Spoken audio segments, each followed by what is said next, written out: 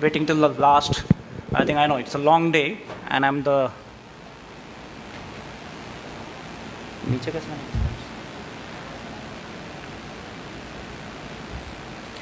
I'm the last batsman. So I know I got a lot of some. Maybe I think I got probably 5 or 6 balls and a lot many runs to make. So I'll make my best, make sure that you'll be entertained for next 20-25 minutes. So basically, what is this clinical ultrasound is about? So it's essentially what I'm going to talk about is why somebody should use the ultrasound in routine clinical practice. That's what the whole article is about, and that's what I'm going to talk about. So essentially, that's my disclosure. So that's my hospital. I come from Brisbane. So I used to work in Pune till 2007. In the last 10 years, I'm in Brisbane. So before I start, I think probably just spend some few seconds. I'll leave you guys to read this slide from the Indian perspective law. So you have to make sure that you will be actually obeying this, all the related paperwork and law from the Indian perspective. So whatever, fortunately, unfortunately, I don't work here, so it doesn't apply to me, but I think it's very relevant to your practice. So to start with one of the quote, none other than the Swami Vivekananda, that's probably a new idea is first condemned as ridiculous and dismissed as a trivial until finally it becomes what everybody knows. So if you see the journey of echocardiography, we started with the M mode, which is from 1956 all the way up to the 3D, which has been launched in 1997. So if you see, the Dr. Kurlgan, he's the one first cardiac anesthetist in San Francisco in 1984, first to use the transesophageal echocardiography for hemodynamic monitoring. And that's how we started the whole journey of ultrasonography or echocardiography in anesthetic practice. So that's my article came last month in Indian Journal of Anesthesia, where actually I've been described whole journey of our ultrasonography. So can we use it in the cardiac surgery? So obviously not, but there are some of the indications, bedside indications, where you can use this ultrasonography, whether it's a transthoracic, heart, or lung, or other measures, before the procedure or after the procedure. So hypoxia, yes, we can diagnose few of the conditions which can be possibly diagnosed with the help of transthoracic echocardiography or even the ultrasonography of lung on the bedside. So essentially, this is what the fact was when the journey of stethoscope started about a few years back. And so the whole thing was based on the subjective analysis of stethoscope. So transthoracic in anesthesia, it's been, you can see, everybody started using in emergency medicine, radiology, cardiology. And what's the difference between the transesophageal and a transthoracic? Exactly, the images are upside down, nothing else. So if you know the two images, you can do a transthoracic. Very simple, easy to learn, and got a short learning curve. So this is one of the paper which has come in 2011 in the as a point of care ultrasonography or POC clinical ultrasound in a New England journal, and that's changed the whole practice of anesthesia and ultrasonography. So what's the advantage? You can see you don't need anybody. You don't need a cardiologist, you don't need a scientist, you don't need anybody. If you know how to do it, you can do it on your own. So what it actually helps in guides in acute care decision making. So what's the aim and objective of this point of care ultrasonography? It's limited, it can be done in the point of care, and its aim and objective is not to replace a conventional transthoracic or whatever you call as a standard practice done by the cardiologist in the lab practice. So obviously, what essentially it helps, you can make a nice rapport with the patients in addition to make a better informed management decision. And on top of that, this is the landmark. Another paper come in the Journal of American Society of Echocardiography. So they talk about a focused cardiac ultrasound, which is came in 2013. I think that was essentially the most important paper which talks about all the possible guidelines related to the focused cardiac ultrasound. The important thing about the point of care clinical ultrasound is about the equipment and the realization that you can do it. And then I'll talk about how to avoid the resistance from the existing diagnostic services. So few slides about the handheld devices. You can see that you got a lot of devices in the market. Essentially, so the results are going to be better with this? So obviously, you can do a 2D echocardiography. If you have used one of these devices, you can easily make out that you can use the 2D, you can use the color, but they have a restriction of spectral Doppler and advanced modalities. So essentially, the point-of-care transthoracic echocardiography has been also labeled as focus, limited, or a goal-directed, or you can say as a rapid assessment in the point of care. It can be done anywhere into the hospital settings, pre-hospital settings, in the ambulance. You can desire, even at the home.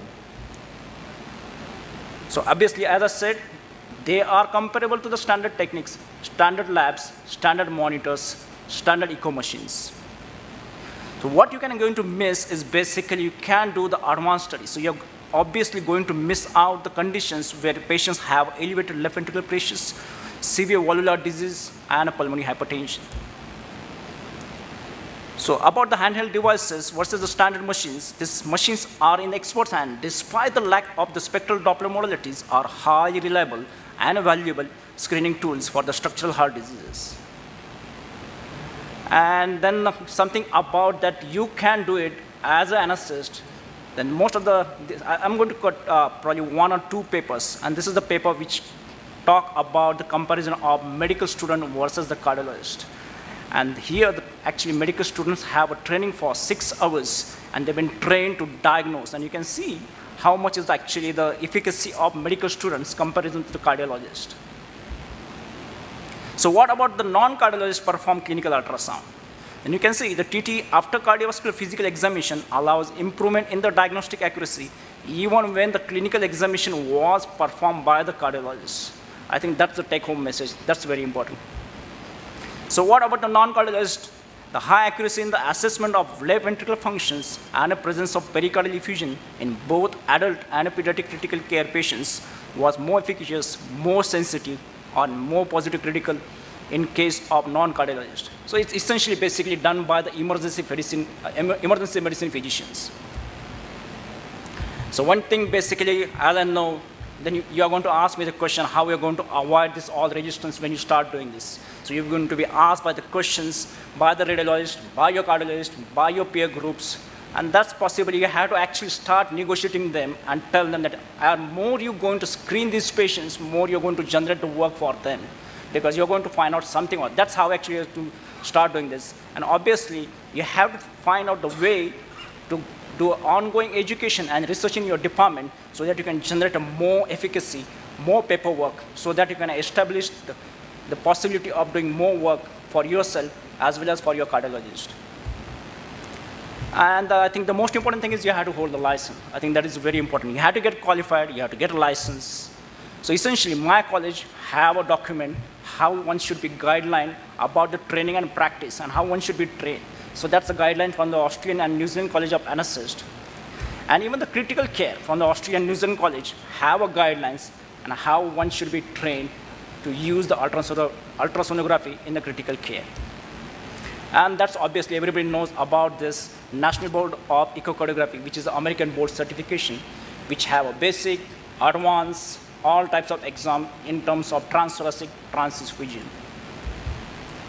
And then you can see, if you see the whole literature for last about 10 years or so, you will see there's a tsunami of ultrasound. You can see ultrasound has been done all over the places, including all possible organs, starting from heart to all the way to the spine.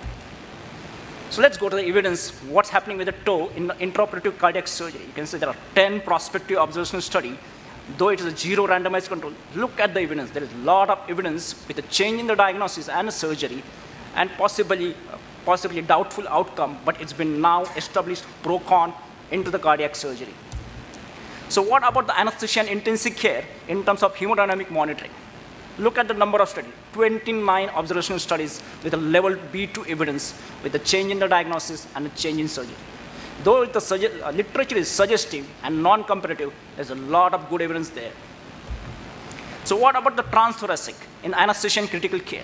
There are 13 prospective observational studies, 2 randomized control, and level B2 evidence. And look at the amount of percentage of change in the diagnosis and surgery, 55, 54%. So what we are looking for? Change. Very practical. Just to be reactive, I think not useful. Yes, we can learn, but what you're looking for is to be proactive. So that's what we are looking for. You have seen the change for last 1 year, last 2 years, India, abroad, everywhere. So what happened to the preoperative clinic? If you decide to do the same thing in a preoperative clinic, you can see you pick up any 5 major procedures, patients coming to your pre-admission clinic or a preoperative clinic. 1 in 5, like a serious business I'm talking about, serious business. So what you're going to see, if you see the literature, they say step-up care, 20%, and step-down care, 30%. So what is the step-up care? So that means either you're going to delay the surgery, use the invasive monitor, use the vasopressor, use the ICU, SDU in the post-operative period. That's what we're looking for. So step up and a step down. So what about the emergency surgery done in terms of transthoracic? So evidence is same thing. Step up about 20%, step down around 30%. So emergency, I mean patient is coming directly into your, before your operating theater holding bay, and that's what the emergency surgery is.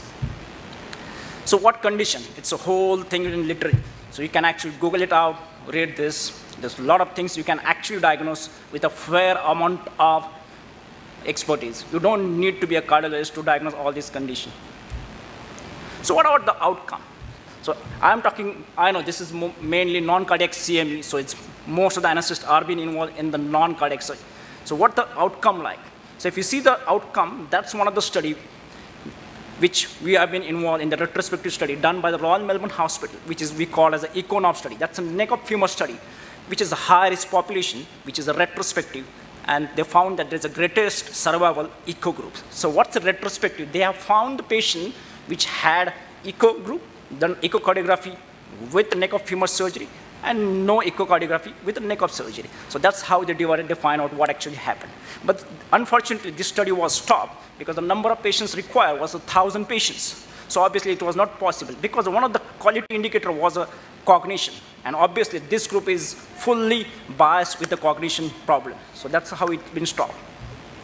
So what happened then?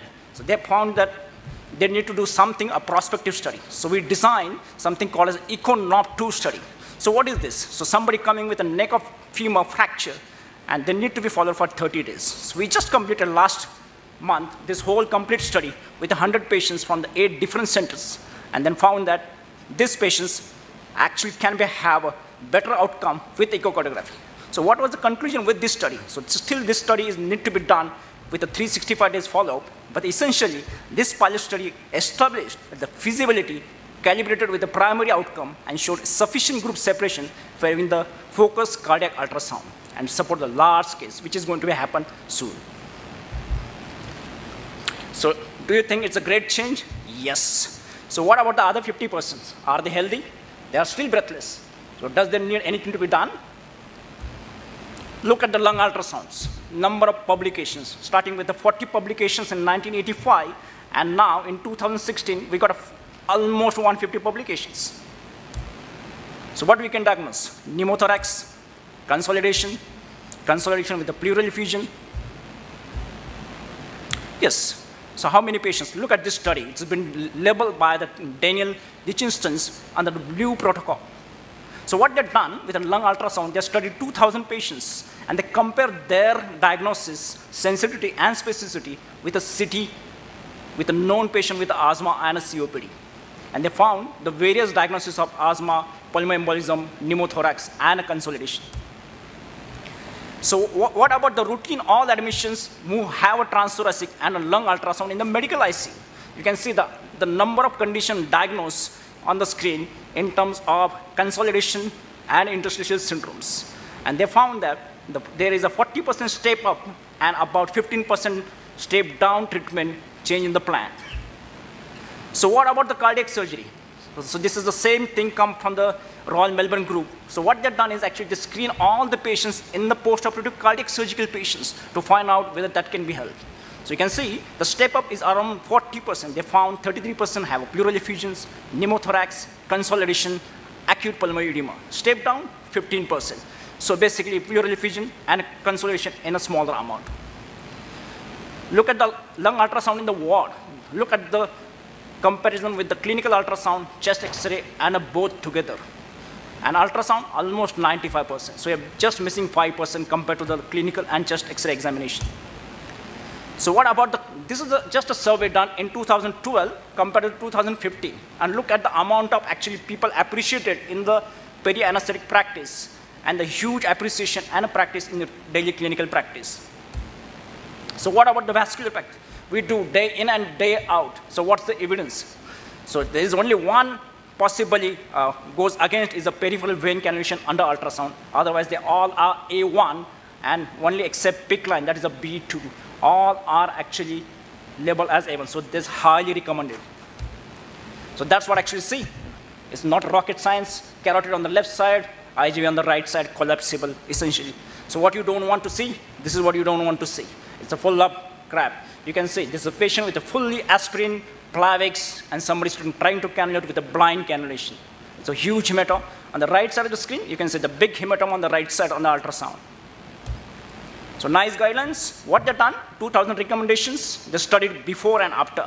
So almost about 500 patients. And they found there is a reduction in the complication by 50%. Cochrane review. So what they found?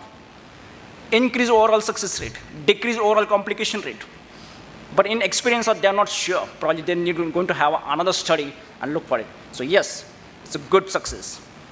Regional anesthesia, 2 meta-analysis, 23 randomized control. So what they say, more efficient, less serious complication, better anesthesia, probably not demonstrated, both are equivocal. However, because of this, they found that there is a rapid advancement of acute and chronic pain specialties. So essentially, I think it as a tip of icebergs. It's going to go long, long way. It's going to spread all over possible. And you're going to see the ultrasound being used by everybody, all specialties, interns, paramedics, everybody. So this is how the experience of pyramid has been described. So you can see starting point on the left side of the screen. And as you grow up, that's on the top is your teachers, supervisors. So on the bottom line, what's been taught actually is the acquisition of images, and the more important is the pattern recognition. So that's how you've been trained in the most of the workshops or hands-on training. And that's how you grow up as a star, as a teachers and a supervisors. So how one should we get trained? So that's the question. I'm already in practice. I passed out long back. I'm in practice for 5 years, 10 years, impossible. So training is must, so you have to find out the way. So other way to find out is apprenticeship model, which is possibly not possible for a big scale, but somebody actually, what does it mean actually go and see and visit the centers and work with the best of the expertise. So it is not possible with many people. So obviously, having said that, what is important is education is important, examination is important, and regulatory bodies are important. So what's next? Peri-arrest situations? Yes. So what it does, it actually identifies all the reversible causes in non-shockable rhythm of pulseless electrical activity versus earth system and avoid the futile poor outcome. So what it says, basically you got a window of opportunity called as a 10-second pulse check, and that's probably you have to pick up a time. I call it the brevity of opportunity, where you actually can pick up an ultrasound and go and find out the causes. So that's one of the field protocol, focused echocardiography in emergency life support protocol, which talk about how one should be doing ultrasonography or echocardiography in arrest situations. So what you essentially can diagnose, you can diagnose possible causes of hypoxia related to the lung, hypovolemia, thrombosis, whether it's a coronary or pulmonary, tamponade, and a tension pneumothorax. So what else you can do? Ultrasound airway. So whichever technique you want to use, yes. So what about the lung isolation and double lumen tip in cardiothoracic anesthesia or thoracic anesthesia? So essentially what you're looking for is absence of lung sliding and the presence of lung pulse seen on the side of surgery, and a lung sliding sign seen on the opposite side. That's what they're talking about, the technique used for ultrasound in a double lumen tube lung isolation surgery. But what you need is a routine screening. It's very subjective. But you cannot rule out the tube advancement, particularly during the procedure, because the patient has already been on the lateral side, so it's impossible. And if you need airtight situations, then probably what you need is a bronchoscopy anyway. So a couple of slides about diaphragm. So yes, diaphragm ultrasound. What you can do is basically you can find out all the diaphragmatic movement, diaphragmatic dysfunction, its thickness. And the last is the gastric ultrasound. So I don't know how many are doing a gastric ultrasound, but that's how actually been. So on the left side of the screen, actually you can see the empty stomach, and on the right side of the stomach, on the right side of the screen, top and bottom, you can see the actually the patient who has given a what you call as a aerated solution, and on the other side, top bottom with the food. So what is happening in the So what's the really advantages? So I just brief whatever I told you. The most important thing is you have to remember this is a feasible, resources are available. When it's possible to have access to the chest, it is easily done. You can repeat it. It's a non-invasive. And if you make it as appropriately managed, then you can use as a hemodynamic monitoring. So what's the disadvantage? As I said, you need expertise, you need a training, and the most disaster is a wrong interpretation and a diagnosis. So you need ongoing education about this technology. So I'll say this is a rise of machines for the last 10, 15 years. It's a disruptive medicine. You are going to disrupt everybody. You're going to annoy the people. You're going to annoy the surgeons, radiologists, cardiologists, everybody. So this has been labeled as a disruptive medicine. So it's been, also you can use in a clinical examination. So you can label this ultrasound guided clinical examination, ultrasound guided procedures, ultrasound as a part of the medical training, medical education. So should we perform echocardiography on all our patients? Probably there is not much evidence. So what's the literature says? Possibly it says a small increase in the 30-day, 1-year mortality and a length of stay. And there is no benefit in the preoperative medical consultation performed by the internal medicine-based physician before major non-cardiac surgery. And possibly it delays otherwise urgent and a cancer surgery, which could also unnecessarily harm the patients. And the last, routine echocardiography in the perioperative period probably doesn't create a high quality data. So when one should be doing a routine perioperative echocardiography? So somebody with a cardiovascular disease and who need cardiovascular inotropic and a mechanical support, a major vascular surgery, surgeries with anticipated major hemodynamic and fluid changes. A conventional anesthetic monitoring does not answer your clinical questions. That's possibly 4 or 5 indications where you should be doing a routine clinical ultrasound. And that's what you're looking for. Everything at one center, one place. You don't have to move the patient. So under one roof. So summary, so that's what you're looking. So somebody with not a stethoscope, but with the ultrasound. So what did it mean? There is always improvement in education. The transducers are getting smaller and smaller. Most of the equipments are affordable, easily available. And clinical ultrasound will or can be new standard in monitoring in anesthesia practice. Thank you.